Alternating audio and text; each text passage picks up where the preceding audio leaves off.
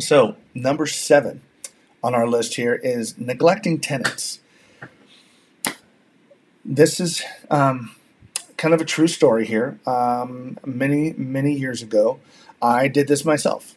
And I didn't do it on purpose. I did this because I didn't understand what I was doing.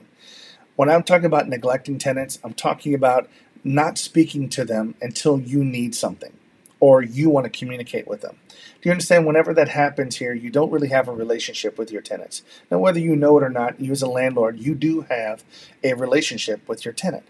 The better your relationship is, the easier it is for you to be a landlord. The easier it is going to be for you to get things done, for people to do stuff for you, or for people to even potentially repair stuff that you don't even have to pay for. I've got tenants in my units that will pay to have something fixed, or they know somebody that can come in and fix it or something like that. They'll pay for a new faucet or they'll pay for something else to come in and get it fixed without even bugging me. And that's just a part of their profile, a part of who they are, because we have a good relationship. They just don't want to, they just feel bad about bugging me. So, neglecting tenants, it's not necessarily just about not talking to them. Just keep in mind that it's an open communication. If you have a relationship, how do you feel about those friends that really only call when they want something? You know, are those people that you really want to talk to? I mean, think about that.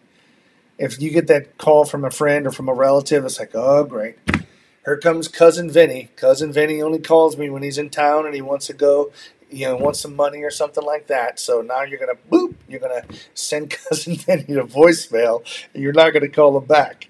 So not that your tenants would necessarily always do that to you, but you get my point about that one here. And that's just because you need to have a relationship with them. So even if they're great tenants, even just communicating them with technology. It doesn't even mean having a phone call with them, to be honest. Sending them an email, sending them a text message, even if it's just like once a month or something like that. Hey, I just want to say we appreciate you as a client, as a resident.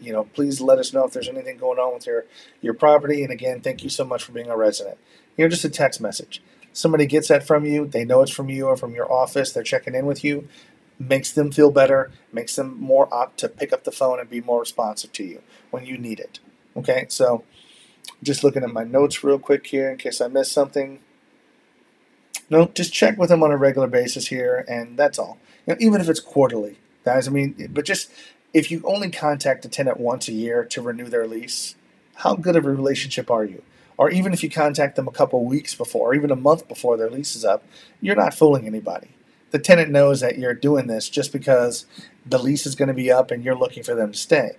But if you communicate with them every single month, even if it's just a quick text message or an email or something like that, it doesn't have to be a personal email. It could be a mass email that you send out using an email service provider. You could have 50 units and you just broadcast 50 messages and say, hey, it's Edward O'Daniel, blah, blah, blah, blah, blah, and you just send them a message. It could be the same message you send to everybody. But at least you send a message out, and now they've got that in their inbox, and they know that you're communicating with them. So throughout the entire year, it's going to make that lease renewal so much easier. And potentially, if that lease renewal ever goes up, if you raise the rents, you're less likely to run across resistance if you already have a relationship, because people know that costs go up. But if you only talk to them once a year and it's like, hey, your lease is up. Are you staying? Are you going? Because I'm knocking you right up $50 if you're staying. Do you want to stay? You're probably not going to have a very good response rate if that's how you communicate with the tenant at the end of the year over there. So just a little bit of advice there. So that was neglecting your tenants here. Next we've got here is 8. Wow, these are not going so fast here.